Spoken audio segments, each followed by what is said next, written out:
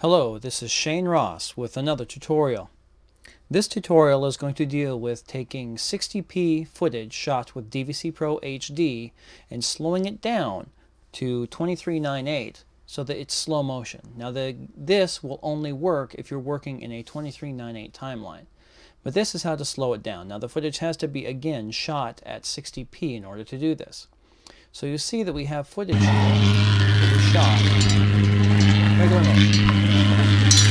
Now I want to take that and slow it down. So what I need to do is I need to take this clip that exists in my current project and I need to move it to a different project.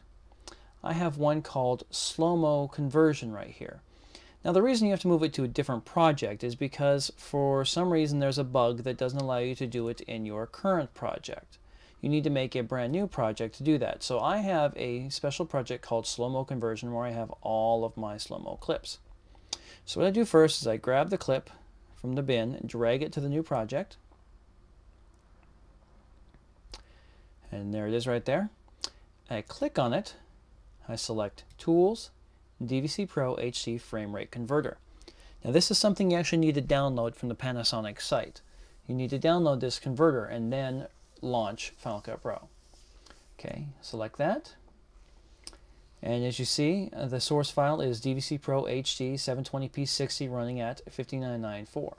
I want to convert it to 23.98. You can convert it to several things. You can even convert 23.98 to 59.94, but that's not what we're doing today. I'm going to do this.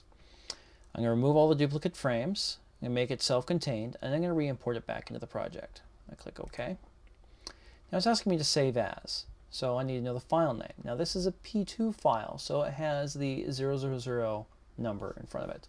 So I'm going to name it the same thing, just so I know what it is, 000.954.mov, but I'm going to call it converted. And I'm saving it to a folder on one of my media drives. I've put a, it's inside a folder, it's inside the Capture Scratch folder. It's called Converted 60p. That's where I have all my clips. So I'll click Save. Now what this does first is it's reading the data, and after it does this, it's going to write it. What this does is it produces a really nice slow-mo clip. Where is it coming up here? Another spinning wheel, writing the data.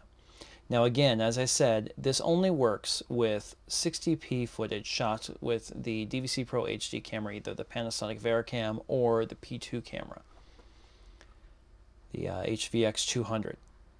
This is a rather sizable clip, so I apologize for the weight here. Again, it was this nice footage of these people, and you saw when we played it that it kind of looked like video. It looked like something you would see on a soap opera or on the news. Very smooth video. Okay, now you'll see I have the original source clip, so check bodies, and then dead on field converted.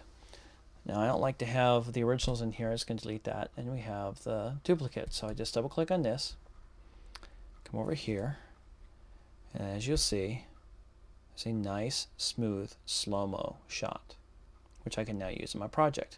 And it's now 23:98 and moves nice and smooth. Alright, that's it for this video tutorial. I'll catch you on the flip side.